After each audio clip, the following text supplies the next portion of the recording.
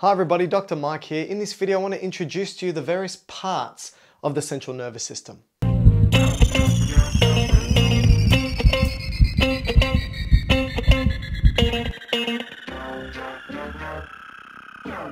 So to begin with, you need to understand that the central nervous system is made up of the brain and the spinal cord. And it's central anatomically because it sits in the middle of the body, but it's also central functionally because it's the site of information integration. It's where we make sense of all the signals that are coming into us from the environment, whether that's the external or internal environment. We make a decision, we understand what's going on, and then we send a signal out to the various muscles, tissues, or glands of the body in order to have some sort of reaction to those stimuli that are coming in.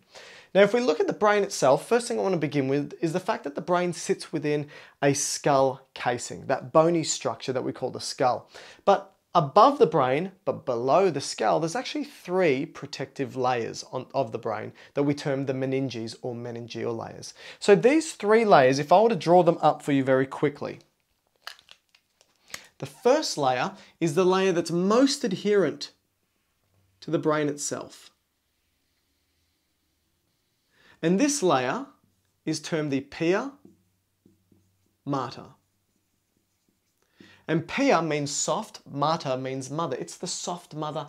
Basically, it's like tissue paper that's stuck to the brain itself.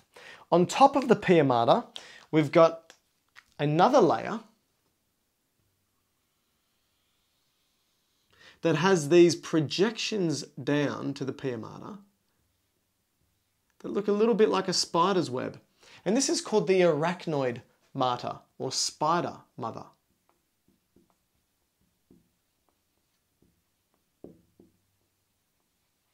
Interestingly, below the arachnoid layer, but above the pia mater, is where the cerebral spinal fluid floats through. Now, on top of the arachnoid mater, we've got a very tough layer called the dura mater, which means tough mother. And it's like a paper bag consistency, very tough. On top of the dura mater is where we have our skull. And again, cumulatively, these three layers are called our meninges or meningeal layers. And if they have some sort of infection or inflammation associated with them, that's called meningitis. So, let's take the brain, move it down, and have a look at the various parts of the brain. First, we've got the actual brain itself that we call the cerebrum, which is made up of multiple lobes. So we've got the cerebrum here.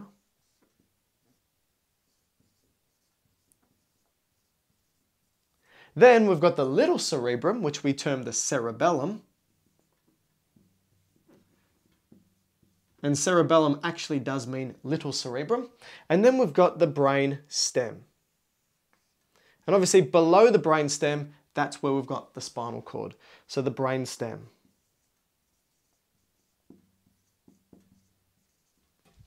First thing I want to look at is the cerebrum.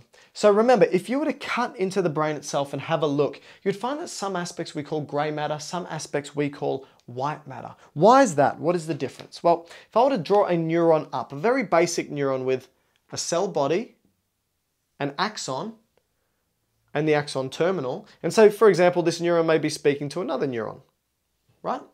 Now, what you find is that these cell bodies, when you have a collection of these neuron cell bodies, they make up the grey matter.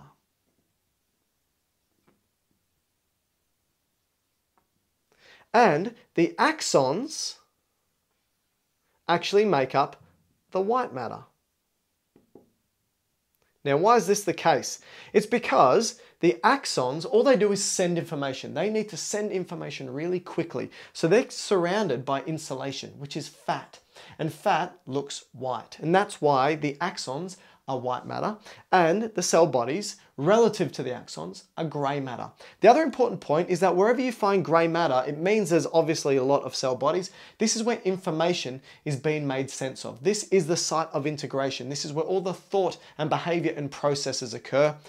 The axons, or the white matter, they're just highways. That's all they are, sending information back and forth.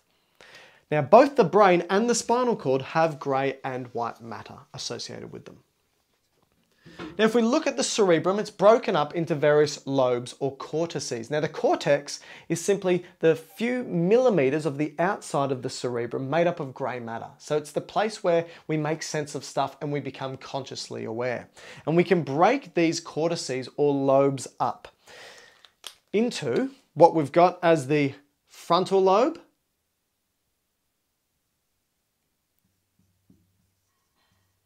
we've got the frontal lobe, we've got the temporal lobe,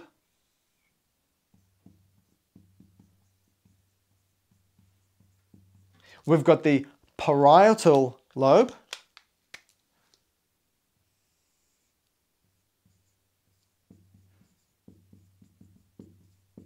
and we've got the occipital lobe.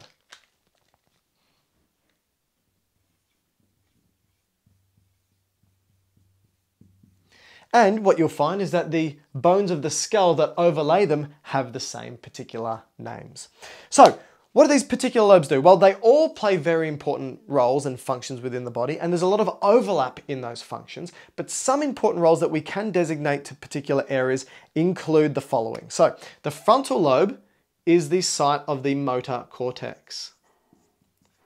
Motor cortex. Now what that means is, this is the area in which if you want to consciously initiate movement, so to talk, to move, to run, jump, sing, dance, whatever it may be, it must begin at the motor cortex, which is located at the frontal lobe.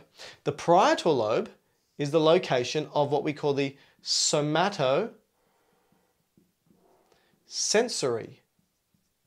cortex. And somato means body, sensory is picking up sensation. So anytime you become consciously aware of sensation, whether it be touch, pressure, pain, whatever it may be, it must go to the parietal lobe in order for you to understand it and make sense of it. The occipital lobe is where we have the visual cortex. Again, anytime you see something, in order for you to understand it and be aware of it, it must go to the occipital lobe. And the temporal lobe is the site of the auditory cortex. This is where we understand and make sense of sound. Now there's obviously other various roles, but this is a very quick intro to some of the important roles of the various lobes. Now let's go to the cerebellum, the small brain or the small cerebrum. Three important roles here that you should be aware of. First of which is it plays a role in maintaining tone and posture and balance. They're the three important roles you should be aware of. What this means is, an example I like to use is, if somebody said, "Can you help me move house?" Sure. Help me move those boxes. That's a heavy box. Be careful, Mike. Make sure you bend with your knees, not with your back, and you get down, you tense those muscles up, ready to pick it up, and then you realize it's an empty box and they pointed at the wrong box. Now, what's stopping you from flipping backwards because you're prepared to pick up something very heavy? It's the cerebellum. It receives input coming in from your muscles and where you are in your own space and how bent or flexed the particular joint is, and it fine-tunes it. And so it fine-tunes that tone, so how contracted a muscle is, your posture, and your balance. That's the important roles of the cerebellum. Now what about the brainstem? Well, the brainstem's made up of three parts. We've got the first part here, sitting immediately underneath the cerebrum, second part here, and third part here. Underneath that third part, that's where we've got the spinal cord. So what are these three parts? Well, the first part is what we call the midbrain. Second part is what we call the pons. And the third part is what we call the medulla oblongata, also just known as the medulla. Now, what does the brainstem do? Well, firstly, it is the house of most of what we call the cranial nerves. These are the nerves that play important roles in the head and neck. So basically being able to touch, being able to see, being able to talk and move, and all those particular functions of the head and neck, their cell bodies, most of them are located in that brain stem. But the brain stem is important for a number of other reasons. For example, it's extremely important when it comes to respiratory and cardiovascular rhythms. So that's breathing rhythms and heart rate. Really important here at the brain stem. And the brain stem is extremely important when it comes to various types of reflexes. So remember, reflexes bypass our conscious understanding. And it's reflexive, and it's usually there to protect us. So some of the important reflexes at the brainstem include the blink reflex. So if something were to touch your eye and you would close your eyes reflexively. It is if you see a particular shape or sound or something happening in your periphery and your eyes dart to that position, that reflex is happening at the brainstem. It's also the cough reflex, the vomiting reflex, the jaw jerk reflex, for example. So a number of really important reflexes. That's the brainstem.